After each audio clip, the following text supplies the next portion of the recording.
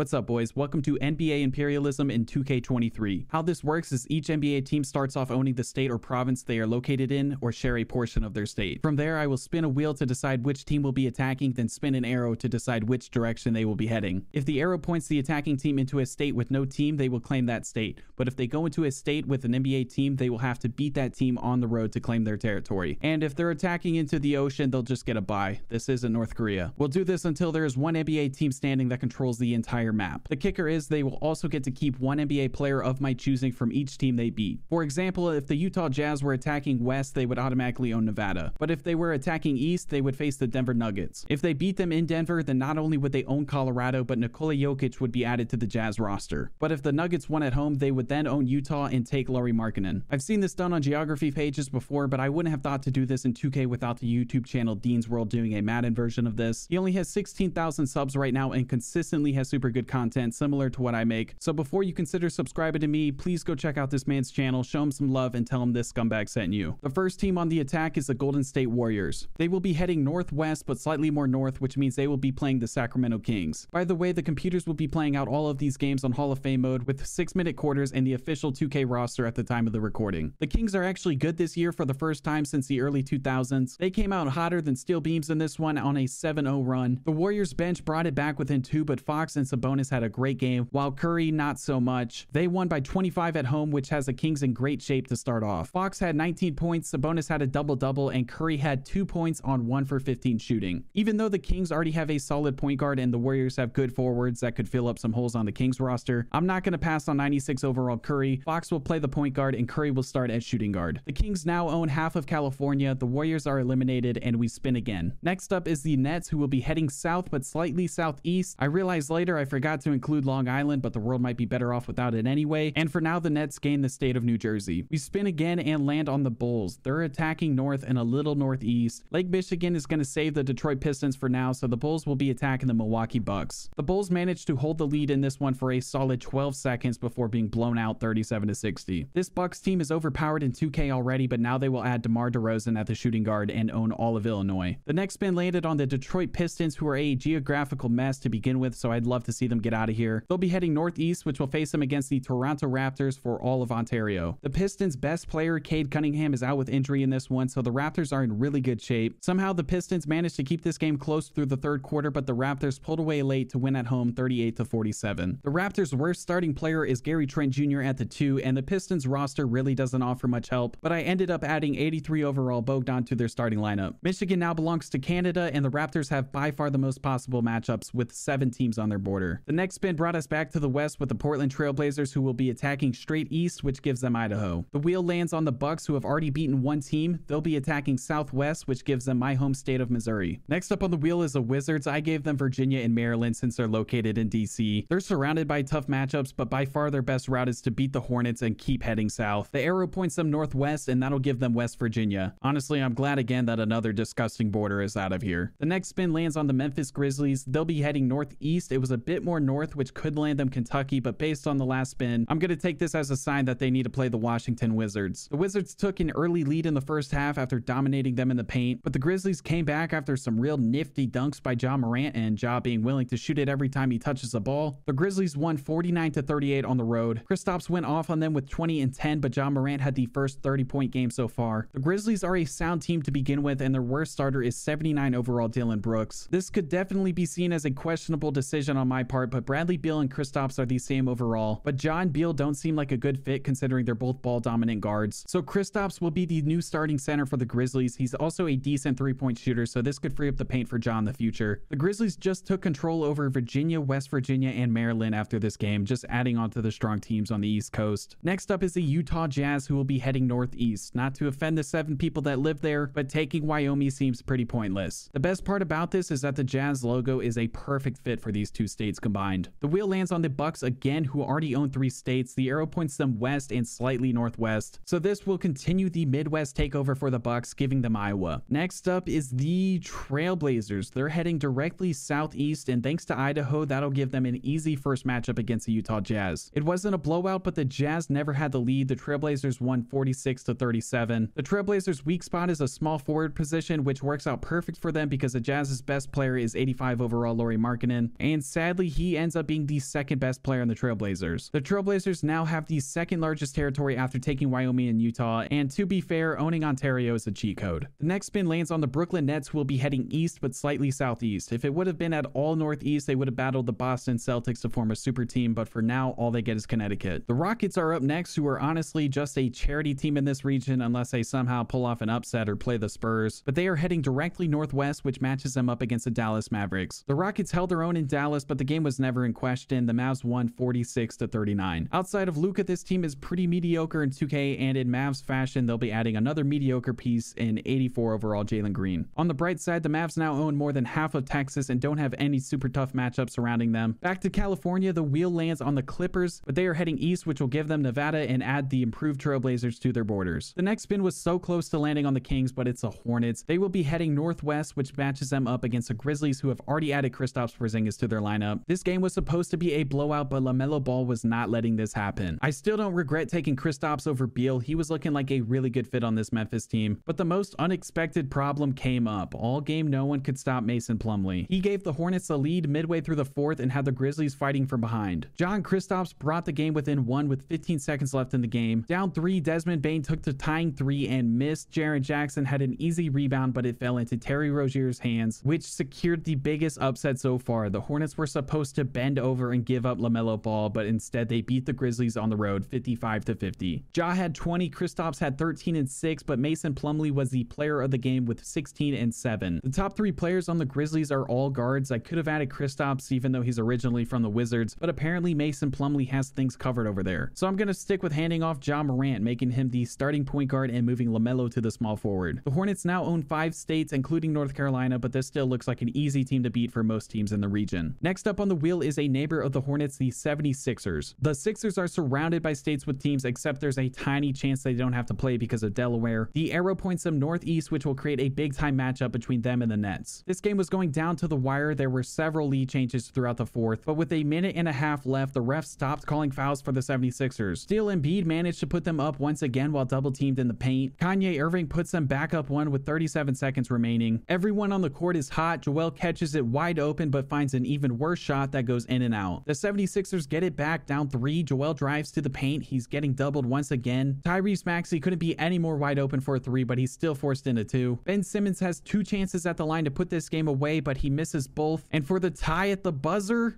and there's only one option. They need a triple. The Nets hang on and win this one 51-48, which means Joel Embiid is now the new starting center for the Brooklyn Nets. The next wheel lands on the Clippers, who are in danger with their borders. The arrow pointed them north, but just barely northeast, which means they will be attacking the Portland Trailblazers for a major portion of the map. I don't know what was wrong with Portland in the first half. They let the Clippers start off on a 16-3 run and went over 7 minutes without scoring. They tried their best, but they couldn't recover from their slow start and lost at home 49-38. No surprise here with the Clippers' new roster. They'll now have Damian Lillard starting at point guard and taking over the biggest territory yet, with the states of Oregon, Idaho, Utah, and Wyoming all being added to the Clippers' land. The Clippers are on the attack again, but they are heading northwest, so for now they'll just add on Washington. We get a first-time attacker in the Oklahoma City Thunder. They're also attacking northwest, and because of their panhandle, that will have them attacking the Denver Nuggets. Thanks to SGA, this game was not the blowout I expected it to be. The Thunder were within 1 point in the fourth quarter, but Nikola Jokic, one of the only white guys worth stealing in this video, made some clutch plays down the stretch and defended their home court 49-57. Shea dropped 26 points on the Nuggets, and at 6'6", I started him at shooting guard to give the Nuggets team a much needed boost. The Nuggets have the most awkward territory on the map now, so to make things a little prettier, I made their background maroon. The wheel landed on the Pelicans and pointed them southeast. I gave them Mississippi for this. Next up on the wheel is the Pacers, who are attacking south, which gives them Kentucky. The Pelicans are up again, but this time heading west, which lands them a huge matchup against the Mavericks, who have already added Jalen Green. The Mavs were down 2 with 30 seconds left, but Jalen Green managed to pull off a better dunk in crunch time of this game than he was able to do in the entire dunk contest last year. Time is running out with the game tied, so CJ McCollum decides to go right at Luka with a super unnecessary between the legs and hits a step back jumper in his face. The Mavs are out of timeouts. The AIs don't know how to roll a ball in, so Luka rushes down the court just to miss a game winner by a couple of feet. Luka is now the best player on the Pelicans roster, and they now own most of Texas, or pretty much all of it, considering the only thing stopping them is the Spurs hiding in a corner. Attacking next is the Boston Celtics. They're heading north, barely northwest, which I can't justify as a Knicks matchup. Their surrounding states are working against them. For now, they only add Vermont to their territory. This wheel loves the Bucks. They've already added 3 states and 1 player. The The arrow points them southwest, and thanks to Missouri and Oklahoma, this will start the first matchup of two teams that have already added players, with DeMar DeRozan and SGA facing off at the 2. This game was looking like a good one. Shea was cooking DeMar, but he did it a little too well. On a made bucket, he hurt his ankle less than 3 minutes into the game, and that ended up ruining the Nuggets' chances of owning the Midwest. The Bucks won 54-36. In just 3 minutes of play, Shea was one of the leading scorers for the Nuggets. The Bucks arguably could use a 91 overall point guard, but it wouldn't hurt having the last two MVPs at the 4 and 5. Oklahoma's strange borders have had a big impact on this game, and the Milwaukee Bucks are now by far the best team on the map. The Pacers are up again after claiming Kentucky. They're heading south to play the Charlotte Hornets. The Hornets are one of the worst teams in the NBA this year, but since the addition of Ja Morant, they are much better than the Pacers by overall. The Hornets were up 5 in the second half, but the Pacers tied it up thanks to TJ McConnell's high motor, sneaky athleticism ball game he was having. From here, the Pacers just had a better game, and Ja Morant wanted to shoot it at every possible moment. So the Pacers ended up getting a solid win on the road, 52-43. Ja Morant is being passed off for the second time in a row. He'll be starting point for the Pacers, and Tyrese will be moved up to the 2. The Pelicans are up once again, and once again they are heading southeast, which will land them Alabama. The wheel lands on the Timberwolves for the first time, who need to do anything but attack the Bucks. Thankfully, the arrow pointed them northwest, which is more north than west, and since the majority of their northern borders is next to Ontario, I see this as a matchup with the Raptors. Karl Anthony Towns is currently out due to injuries, and the Raptors already added 83 overall Bogdan, so it looks like a pretty easy game for the Raptors. But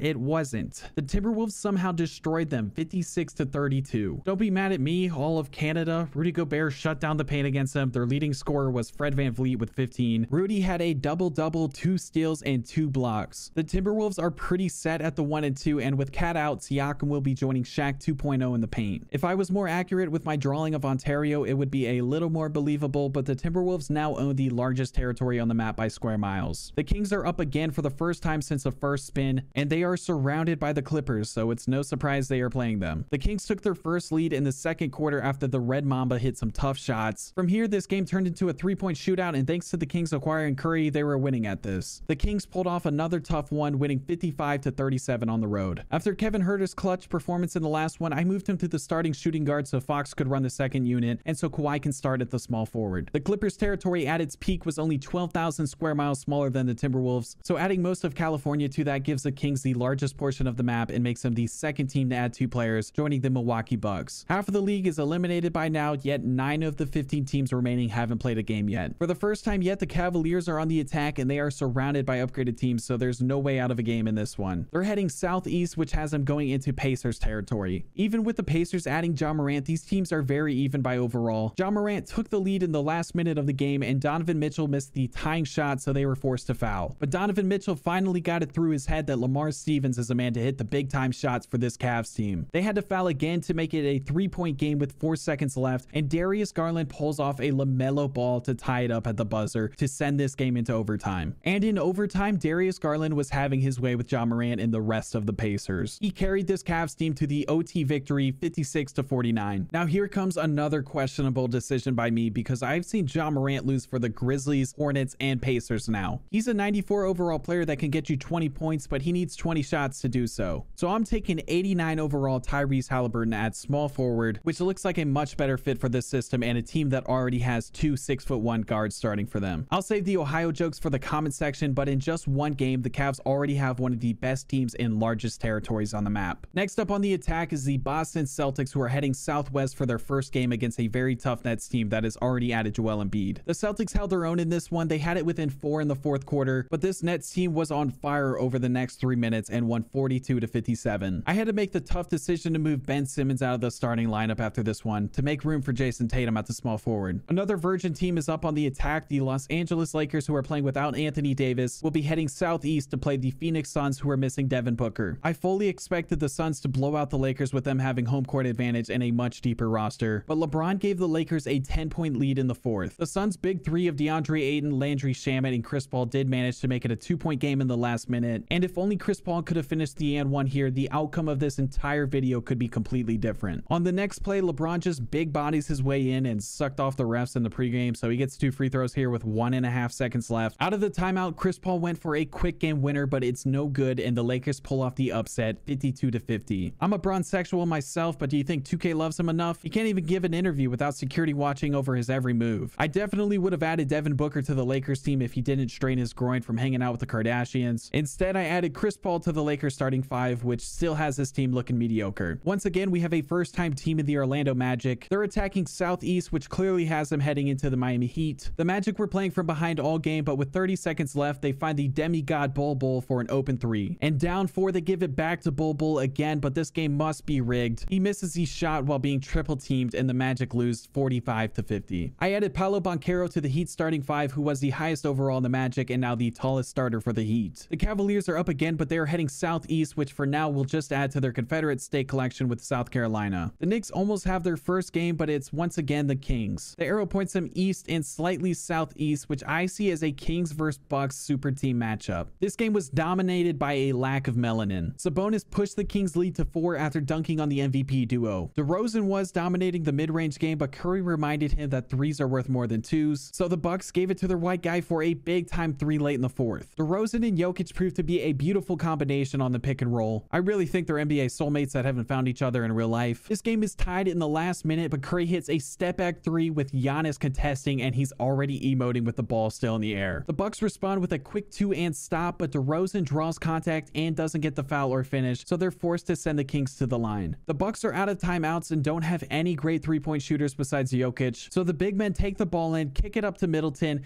and with Giannis trailing, that'll force them into a three-point attempt. The shot.